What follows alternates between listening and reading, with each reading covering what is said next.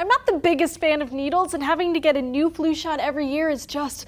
Why isn't there just like one flu shot for all the flus by now? Hey guys, Julia here for DNews. In a recent breakthrough, researchers from the Scripps Research Institute are one step closer to making a universal flu vaccine. Yep, a single shot that can cure you of the flu now and always. But how come we haven't had that already? Well, let's start by looking at what happens when you get sick, say from the chickenpox. You get the virus and you get all those telltale itchy bumps. Your body, meanwhile, is working overtime. Your immune system hasn't seen this invader before, so it creates a special kind of attack force just for this particular illness.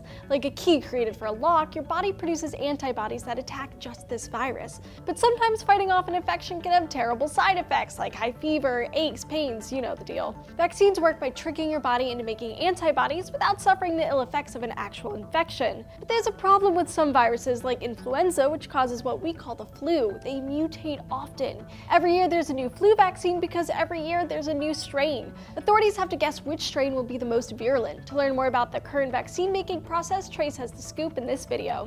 There's a link in the description if you're on mobile. That may be a thing of the past. Researchers are working on a universal vaccine for the flu. Literally, you could be one and done. Most antibodies fight off infections by recognizing certain proteins on the outside of the cells of viruses. These proteins look like flowers with a head and a stem. Most antibodies work by targeting the head of these proteins, but these heads can mutate and invade and attack. In the case of the flu, these proteins are called hemagglutinin, or HA, and help the virus get into the cell, and it can be found on all types of influenza virus. But weirdly, some people's bodies automatically make antibodies that target something other than the head of those proteins, something that doesn't mutate so easily. These are called broadly neutralizing antibodies. In the case of the flu, these antibodies attack the stem of the virus's HA, not just the head. And because the stem is crucial to the HA, it's unlikely to mutate. This new vaccine would help your body create novel antibodies that defend against various types of flu viruses. One of the best vaccine options they made had an artificial HA stem. That way the body would learn what the HA stem looked like and produce the corresponding defenses. The researchers then tested their new vaccine on rodents and primates with promising results. Unfortunately, it's still a few years away from use in humans, but like a lot of things at this stage in development, more research is needed.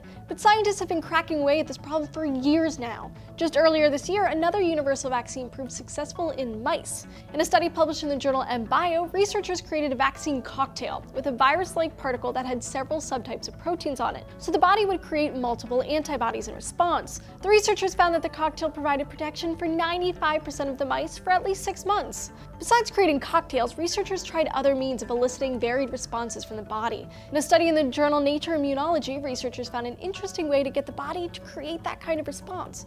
In addition to a vaccine, they actually suppressed mice's immune system with the drug rapamycin.